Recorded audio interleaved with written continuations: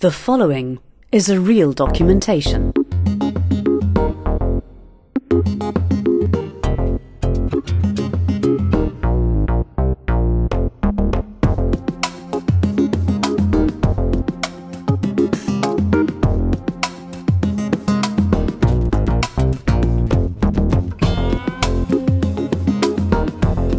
My name is Dr. Alon Wolf. I'm the director of the Biorobotics and Biomechanics lab here at the Technion in Israel, in Haifa.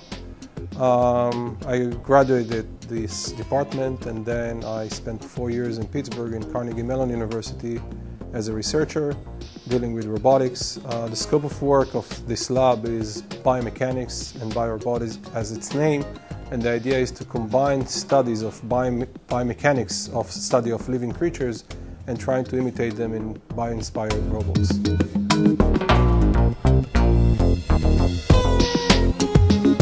The use of 3D printing gives a great advantage for us as researchers because we can bring theory into practice. We need to take the design, we need to take and break it down to basic theories, fundamental theories, and then try to prototype, to do a proof of concept, validate those theories.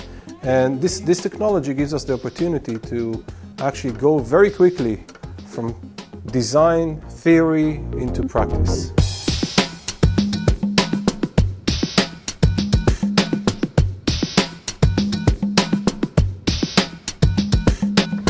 This technology brings to the lab is the capability of designing something and executing it very fast, getting a working prototype, where before we had to go through the process of manufacturing in the real workshop, which takes a lot of time and a lot of efforts. Here we can build, we can test, we can see where the failures are, doing scale down of the experiments, and then go back to our drawing boards and our calculation and improve the design and of course the theory that is actually standing behind this.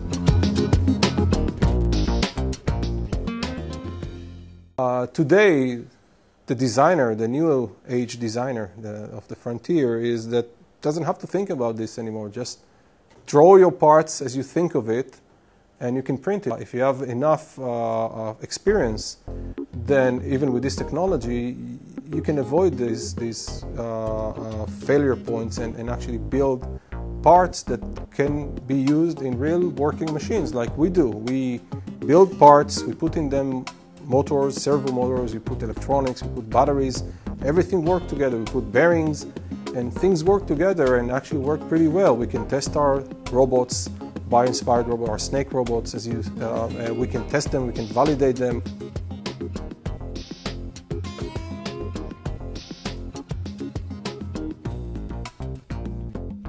You know, in our department we have a wide range of research, different researchers doing different research in various areas, and that is impose on us that we actually need a wide range or spectrum of materials and capabilities. That is, we need to manufacture small parts in millimeters, and at the same time is also print or manufacture parts which are large scales. And when we looked for this technology, we actually found that Objet could supply us with this wide range of spectrum of capabilities. Creating multi-material parts can give us a great advantage of combining or creating some kind of a third material which has which actually control the mechanical properties of this material. Today with robotics, often we use joints which are off the shelves, like bearings and all those kind of hinges and joints.